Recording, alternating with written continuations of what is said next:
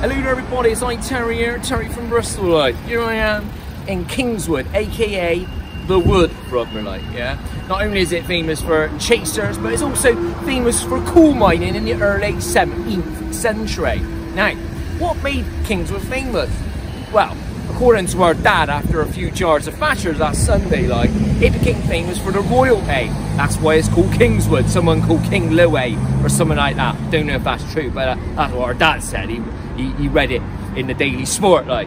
Now, what else is famous? Well, you can have a good cracking night out in chasers. So let's have a look in detail at what Kingswood's all about, proper like. King's Chase Shopping Centre, proper like. Shoes, proper like, shoes. New Look. Reflections, proper like. Have a good haircut and just see yourself in the mirror.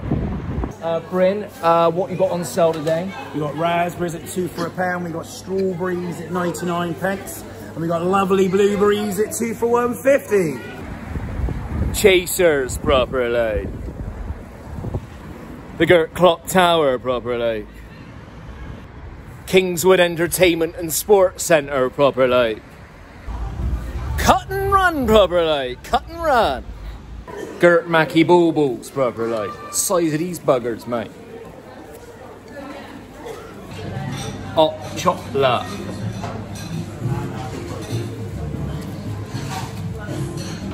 That dude.